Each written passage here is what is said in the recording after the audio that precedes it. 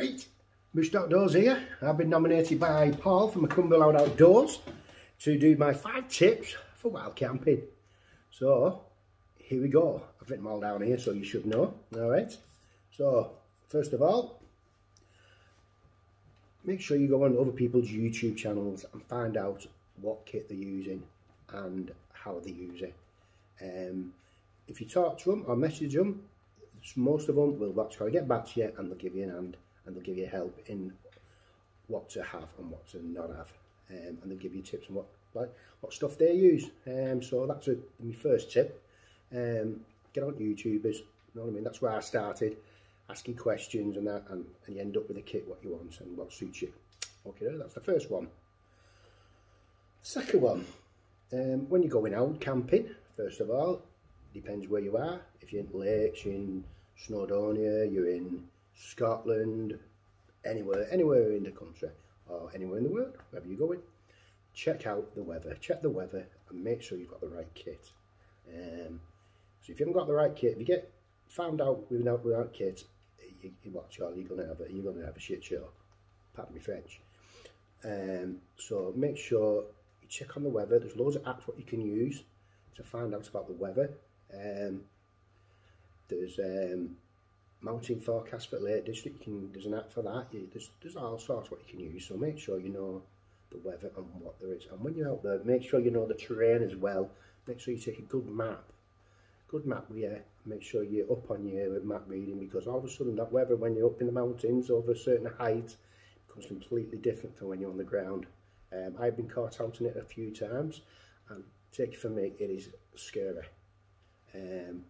So make sure you take a good map and a compass, so you're not getting found out, because we don't want the mountain rescue coming out, you know what I mean, because you've not took the proper kit or worn the proper kit. So that's my second tip. My third tip is there's all different shops you can go to buy your kit. There's cheap kit, there's deer kit. If you're into all, you won't go full hog and buy the deer kit.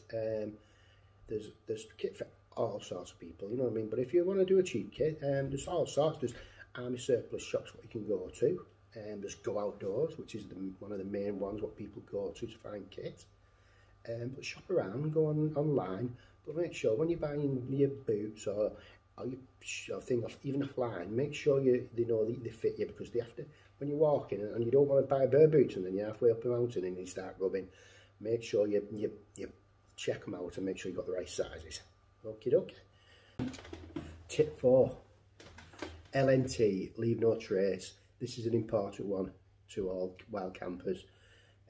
Sometimes we get a bad name from people who are just like summer campers and they just come out there with cans of beer, boom boxes, whatever, get tents, go there, leave the tents there, leave the rubbish there, leave fires burning, just don't give a crap really, you know what I mean? Leave the cans of beer, coke, food everywhere, you know what I mean? It's not right.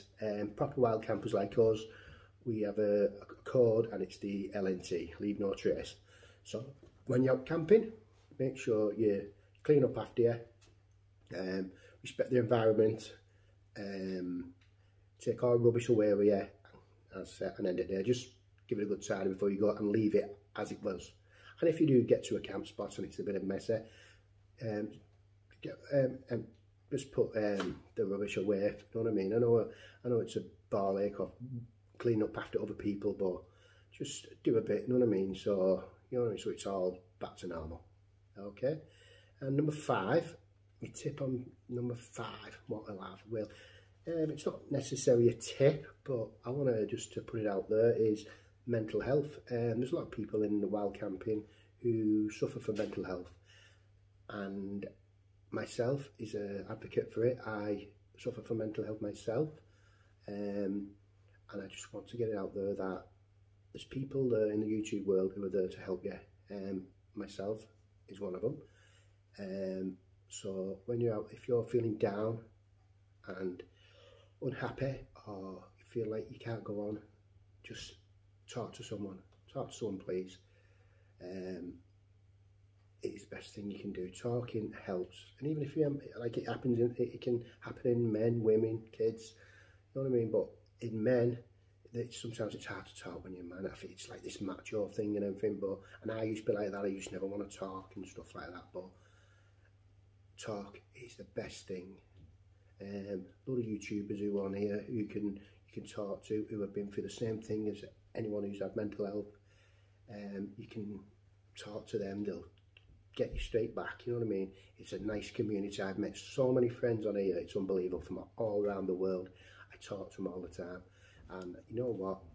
It's made my life a lot better, and I mean that from the bottom of my heart. Wild camping, it's like saving my life, really, because it's bob on. I love it. Love being out there, love being in the nature, because that's where we are, that's where we should be. Oh yeah, should be in that bloody nature, enjoying it, you know what I mean? All food tastes better, you know what I mean? You can hear the birds, you can hear the owls, you can hear the deer, you can hear everything. It's just amazing, you know what I mean? It just opens all the senses in your body, you know what I mean? And it's really good, and I love it. I absolutely love it. You know what I mean? And I recommend anyone out there to do a bit of wild camping. Oh yeah, defo. I love it. So that's my 5th and final one. So you're suffering, don't suffer in silence. Talk to someone. And as my good mate Adamant Woods says, it's okay not to be okay. So check him out as well. He's a good lad. He does a lot on mental health. He's been through it all, and he's a legend, right? And we've like known each other about 2 weeks now. And I tell you something, he's a cracking lad. Check out his YouTube channel. He's absolutely brilliant. So anyone with mental health and you want a good laugh, get out there and watch his YouTube channel. You'll love it. So that's Mooster, all done. So I've got it out of the way. Hope you've liked it, you know what I mean? It's the first time I've ever done something like this on camera. I know I'm used to being out in the wild talking, that's different, but being here, like, just talking to the camera, like, on your own, like, you know what I mean? It's a bit different. So, anyway, I'm going now, all right? So I've only got one thing to say now before I go, is, oh, yeah, you know it makes sense. One more thing before I go. I forgot to tell you who I'm tagging next. Hey, you know what I mean? Boy, you're thick. Thick as. So the one I want to do first is Adam Inch Wild. It's Adam, I-N-T, Wild. So I tag you, mate. So you're next. After that, it's Chris from The Height of Life, I think it's called. I'll tag you, mate. You're next. You can have a go at this. Number 3, a survival dad. He can do it as well. Get him done. Who else can I choose? These are just off the top of my head. I'm trying to think now, like, you know what I mean? Camping Wild Dragon. Yeah, Di, you can you can do it as well. And the Twin Peaks. I hope I've not missed anyone else. You know me, I can't pick loads of people, but they're just things I'm off the top of my head. So go and do it. Oh yeah, you know.